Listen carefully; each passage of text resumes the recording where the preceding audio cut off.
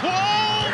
Promising position, and that's how it's done. I think if you're looking at a wild card, or Graham Arnold's looking at a wild card, I think he'd be leaning at the moment towards Garang Kuol. That's only my personal opinion. Why can't there be both? Oh, you can have both. I think why don't we have both? Daniel hasn't played a lot in the last 4 years and all that kind of stuff. If you're taking someone who is number, and at this World Cup it could be number 25 and 26, not 22 and 23, I think that makes his case very, very, very interesting as a game changer. If we sat here last week and said he was a 15-20% chance to go, I reckon those prospects have rocketed up to 50 off the back of his performance against Adelaide. Ooh, do you reckon it's that high? I'm not decrying his form. I think his form is very good. But I wonder whether he's left his run a little bit too late.